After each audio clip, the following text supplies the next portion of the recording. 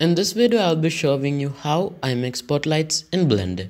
Shift A, add a cube, S to scale, tap to go to edit mode, 3, then select the upper face, then G Shift X and bring it over here, RX and rotate it, S to scale, then Alt Z, select this face, then scale it.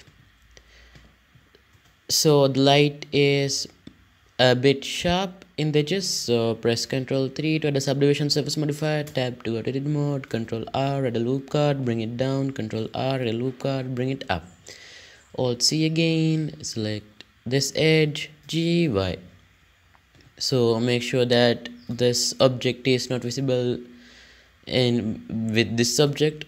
So anyways, I'll just rename this as spotlight and then hit shade smooth. Go to shading, then go to rendered view, then change the in-world properties, change the color to pitch black. Now add a new material, call it spotlight. Now delete the principal BSDF. Then Shift A, add a emission shader. Then Shift A, add a color ramp, and finally a gradient texture.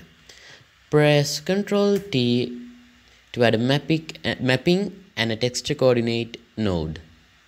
In rotation, in y-axis, then change it to 90 degrees, then plug color to FEC, then color to color, then emission to volume.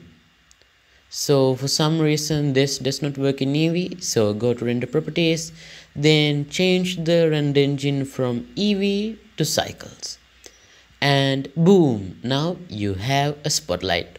So you can change the strength or change the color by selecting the sliders, and just you can change the color to whatever you want. So play around with this and you will get a nice result. Hope you learned something. Happy lighting.